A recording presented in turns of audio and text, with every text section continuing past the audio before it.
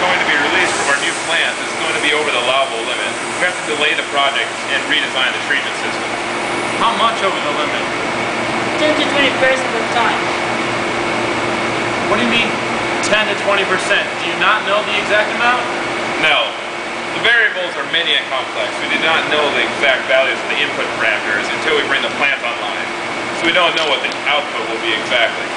Well, then it sounds like we're uncertain about the exact amount. Do you think it's going to be continuously over the limit?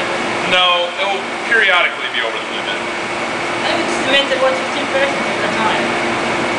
Is that parameter going to be tested continuously? No, monthly samples will be taken, analyzed, and reported. Okay, well it seems to me the uncertainties are such that the system design may very well be okay. Also the monthly samples will likely miss the high values. If we redesign this aspect, it will slow up the entire project. We have gone through the standard procedure for designing systems like this, and it does not meet the standard for being acceptable. I think we should go ahead and design the system. I do not. Thanks for your input and hard work. I'm the project supervisor and I will take responsibility for this. I believe it'll turn out okay.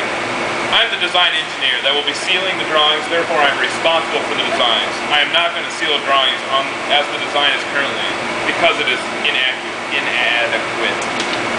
I see.